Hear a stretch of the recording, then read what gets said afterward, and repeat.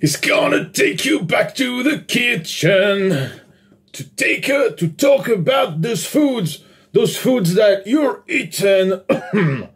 Yeah, this is a video where I'm gonna talk to you about foods and myths and urban legends about food and nutrition.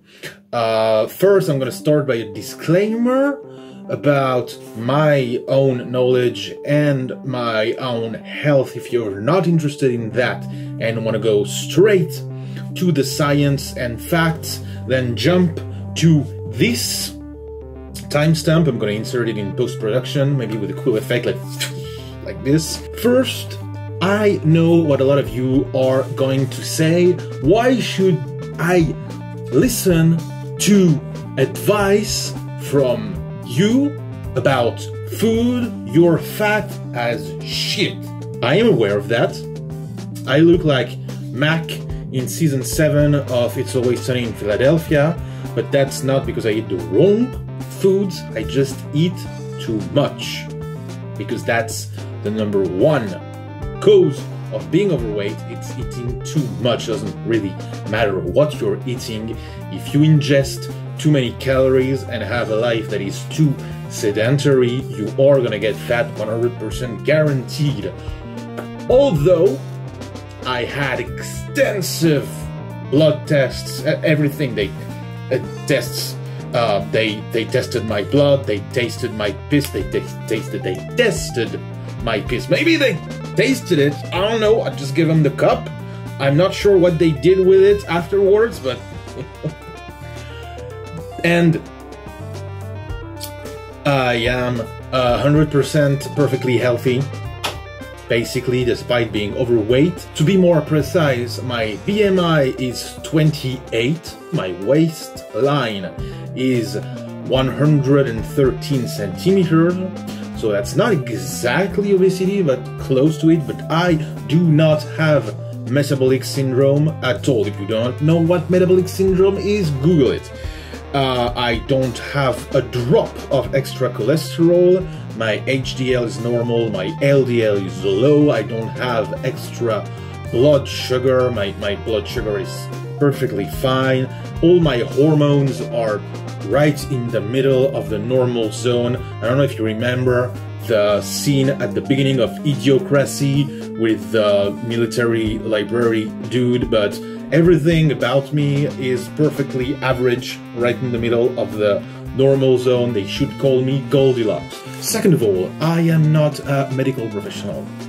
I just have a lot of knowledge because, as the title of the video suggests, I am kind of a nerd. I have read thousands and thousands of studies, of double-blind experiments, of randomized controlled trials, and meta-analyses. I don't know what the plural of analysis is, but I have read a lot of that shit.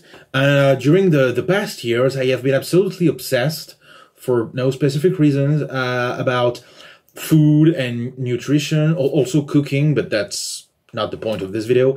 And I have, obsessively read and gathered data and information and all the facts I could find and fact-checked them and fact-checked my fact-checking. So I have acquired a lot of knowledge, and of course I want to share it with you. Remember Tai Lopez, knowledge is important, more important than Lamborghinis in it. So let's start this video now. I'm going to start with why are so many studies conflicting in nutrition? Why is nutrition so confusing? Why can't it be just straightforward? I want to know what foods are good for me and what foods are bad. Well, if that is your mindset, you're fucking lost, because every food is composed by hundreds, if not thousands, of molecules that will all likely have a different effect on your health.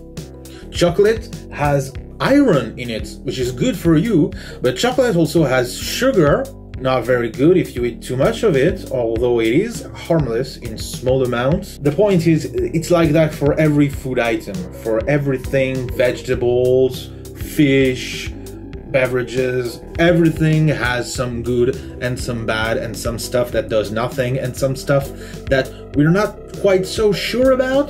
There's no way you're gonna have a clear-cut answer on what foods are good for you and what foods are bad, because basically there's no such thing. Hey yo, I'm the new guy, they call me Brad Margarita, in charge of editing and quality control. What Chad forgot to tell you is that if someone is trying to pretend like some food, whether it's like chocolate or wine or bread or fucking whatever, tofu, if someone is telling you that a specific food is healthy or unhealthy and that you should definitely eat it or definitely avoid it, if someone is making like a clear-cut, really simplified claim like this, they're most likely a scoundrel trying to sell you some bullshit.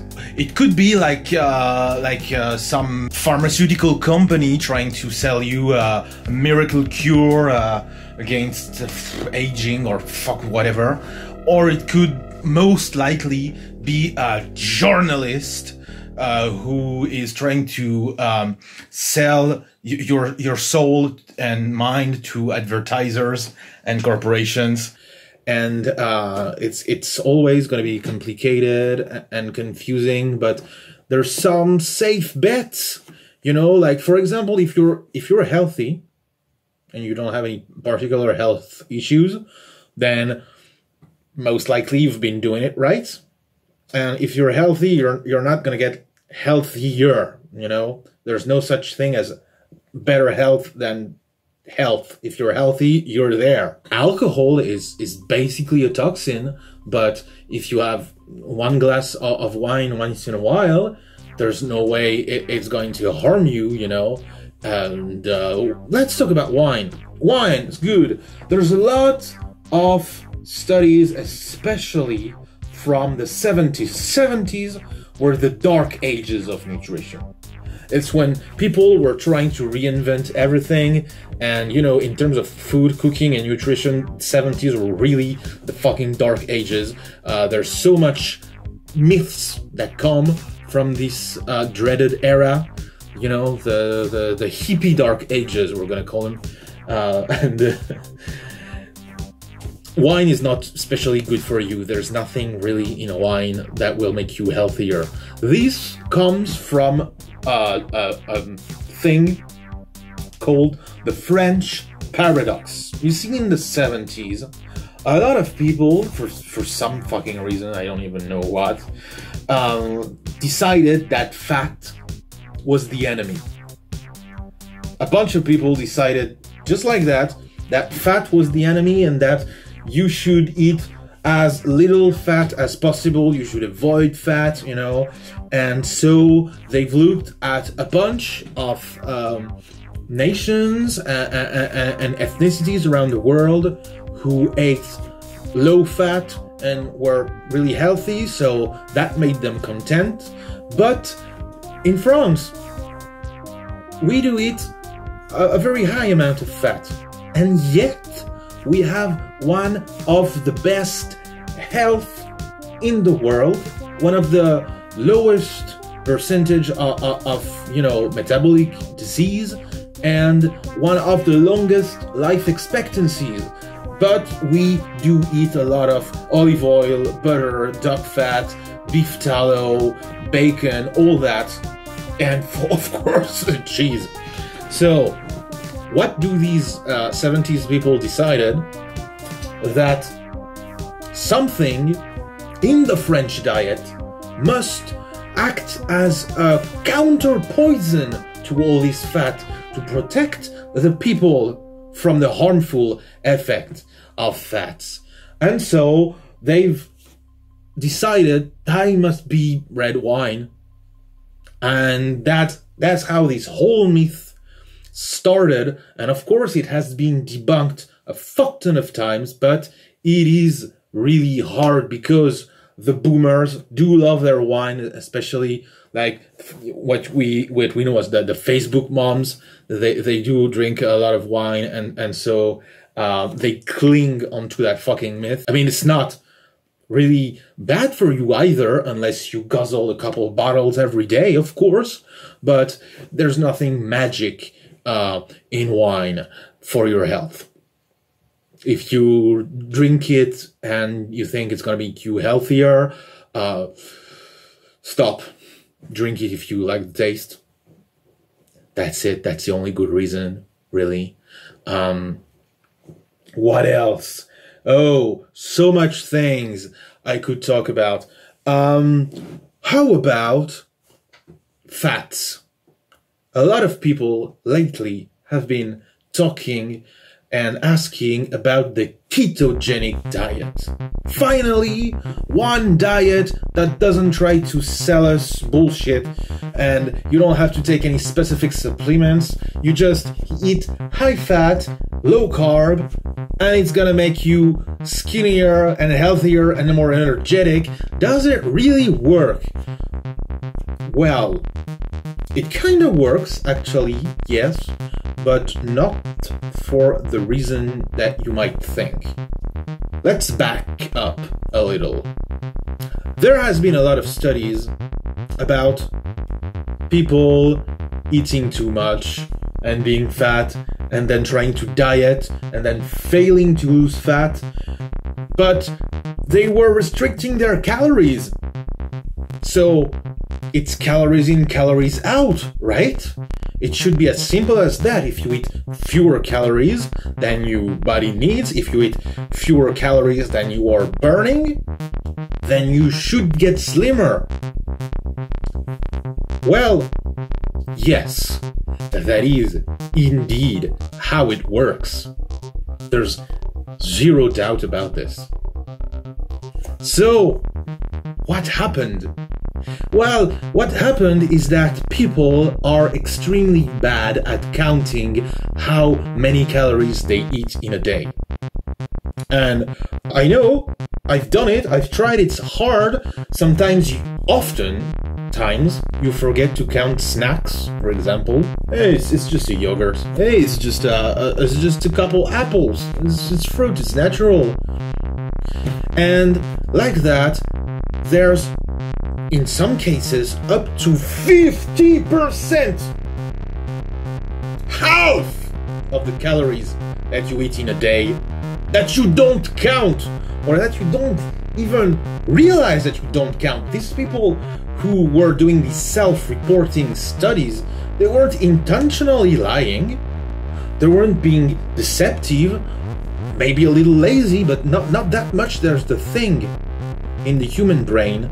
We are all afraid of starving, not in our consciousness, but inside of us. You know, that's normal. So, what the scientists did, they took a few people in a locked apartment, like one of those reality shows, you know.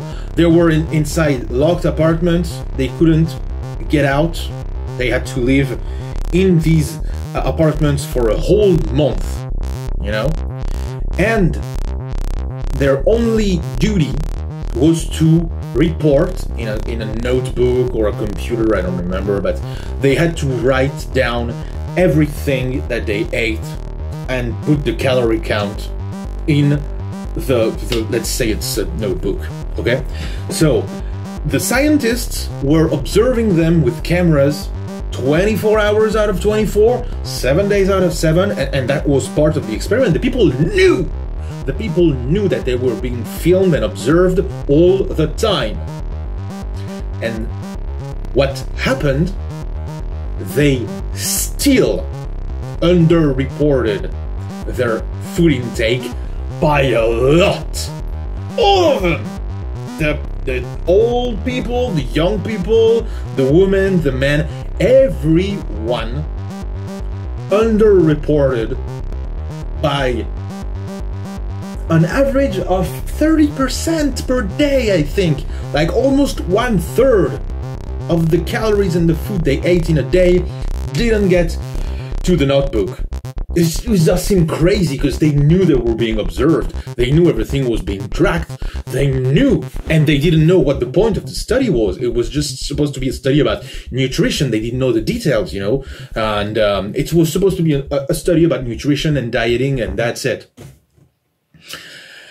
And everyone underreported their calories by a fuck ton.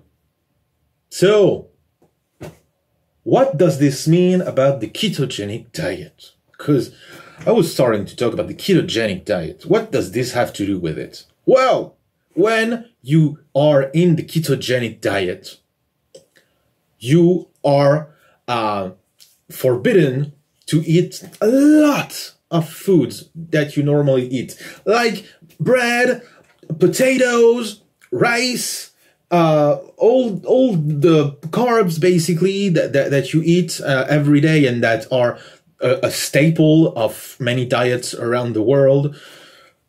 Forbidden. You have to be really, really attentive to what you're consuming, because a lot of foods, especially foods that you buy in the supermarket, have hidden carbs. So basically you have to really scrutinize everything you're eating. Because of that, you know exactly how many calories you eat in a day. So that makes the crucial element in the ketogenic diet, calorie restriction, work better, because you really know how many calories you eat in a day. So you don't really unconsciously cheat on your diet. And that is why it works. It's because caloric restriction, every other diet that works because of caloric restriction. There's one way to lose weight, it's to eat less. That's it. There's no food that will magically make you burn fat faster, and the difference in metabolism between people exists, but they are tiny, tiny, tiny. So tiny that they basically have no consequence on your weight. Your ability to focus and to look at what you're doing and to track accurately the foods that you eat, that's the one thing that has a real influence on your weight, you know. And of course you gotta have the that's what I don't have, that's why I'm fat. You gotta have the discipline to, you know, restrict your caloric intake. I've tried and I always cave in after like 48 hours usually. You know, I know the theory. That doesn't mean that I'm gonna apply it, but I'd rather exercise a lot to burn more calories, even if it's not a good way to lose weight. Because even if you exercise real hard, like if you do something like powerlifting, which is like lifting really heavy weights, you don't lift these weights for a really long time. Because let's say you're trying to do a really heavy deadlift, you're gonna have to have the weight up like for 30 seconds in total. You've gotta, if you do powerlifting, you gotta have a lot of rest between exercises and between sets. And usually a session is like 45 minutes. In total, you're maybe exercising for 20 minutes, 3 times a week. That's not gonna burn a lot of calories. Usually powerlifters burn 250 calories per day. That's one donut. That's a couple bananas. It's so much easier to intake food than to burn it through exercise. Even if you're like running a marathon, you're not gonna burn a lot of calories. There's no way you're gonna burn a lot of calories. It's just you cannot burn so much, because after a while you're just gonna get exhausted and you'll have to stop exercising, and you risk overtraining and you risk injuries. So you'll stay in bed and you'll like exercise less. And, reducing your food intake is really I'm going to say the easiest, the simplest way, the most efficient way of losing weight. By a fucking landslide. Like, there's no dispute. What else? Let's go to something else. The paleo diet. Does it have any, merit? Because it's basically trying to make you eat like cavemen before agriculture was invented. There's a lot of myths and rumors going around saying that we haven't evolutionarily adapted to eating grains.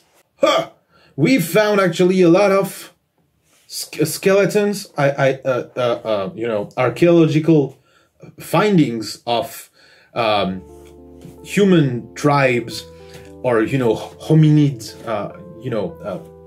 ancient humans, way before agriculture, like tens of thousands of years before. We already ate a shitload of grains. We've always done that. Since we departed from the monkey branch thing.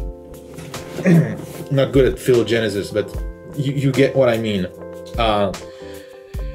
Eat grains. It's not bad for you. Yes, we're adapted to eating them. Wheat is not bad for you, except if you have gluten intolerance, but that has to be checked by a medical professional, like a real one, not a naturopath, which is just a fancy word for bullshit, piece of shit, cunt, quack. A real doctor. And for pretty much everyone, wheat is good, wheat is safe. There's a difference in nutrition between whole grain cereal and normal cereal, but it is tiny, so tiny that it does not matter. Whole grain is technically healthier than normal grain, but by such a small amount that it's negligible, really. Oh, by the way, this reminds me of the food pyramid. The food pyramid. Real or bullshit? Well, the food pyramid was invented, you guess it, in the 70s. The dreaded 70s. Great music, terrible science, the 70s. There's a reason why the food pyramid was invented. It was invented in Sweden. And in the 70s in Sweden, there was a huge inflation and economic crisis problem. So they invented the food pyramid to tell people how to eat on a small budget. It's meant to be used as a reference for saving money. Does it have anything to do with health? No. Does it? But no. No. You're not supposed to. Also, it has been modified so many times. Sometimes by lobbies. Especially if you live in the USA, you're basically ruled by lobbies, and it's also true in Europe, although to a lesser extent. But yeah. The food pyramid is absolute bullshit. That makes me think about breakfast. People are saying breakfast, the most important meal of the day. How true is that? Not at all. This myth started. This is so fucking stupid. There's been I don't think TV was common at that time because it was like 100 years ago, but a radio ad that said, the slogan was something like, this new breakfast cereal is so good that it will make breakfast the most important meal of your day. It's a good slogan. But somehow it got into the collective consciousness and people, it became a meme, really. A meme. totally people were using breakfast, the most important meal of the day, as a joke, as a meme, and they keep repeating it, and it stuck somehow 100 fucking years. And people nowadays, some people, I know it's not that common, but still, there's breakfast is not special. And there's actually been a huge study recently about, is it good to eat breakfast in the morning, or shall you not eat breakfast in the morning? And there's been like, there's some fucking hard science was thrown at this. They make like a really large study with a lot of participants, and you know, I think it was like a randomized controlled trial, and then there was another double-blind experiment, and then they did a meta-analysis, like really fucking, and the findings of that massive fucking study are so: if you are hungry in the morning, then you should eat breakfast. If you are not hungry in the morning, then you should not. Is it as simple and stupid as that? Yeah. Yeah, really. If you are not hungry in the morning and you force yourself to eat breakfast, it's gonna be bad for you. And if you are hungry in the morning but you skip breakfast because you're in a hurry or whatever, it's gonna be bad for you. If you're hungry, you should eat. If you're not hungry, you should not eat. That is actually a really, really great rule for everyday life. If you're hungry, you should eat. If you're not hungry, you shouldn't. That works extremely well on most situations.